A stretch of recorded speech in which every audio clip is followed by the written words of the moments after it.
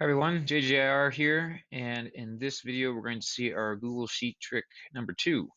Very simple one. This is going to transpose without any spaces.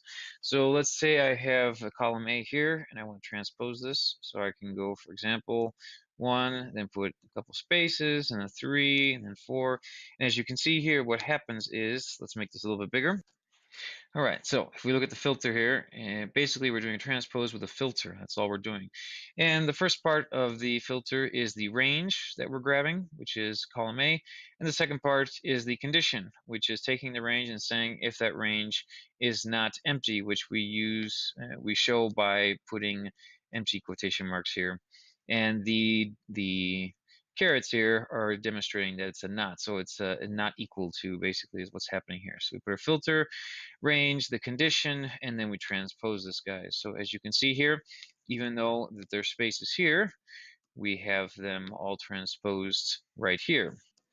And we can all do also the same thing vertically. So here we have grabbing this, which would be the D5 to H5, and then transposing that without any spaces, and now we have this here. So it works the same way. Hopefully this helps you guys to clean up your spreadsheets. Take care.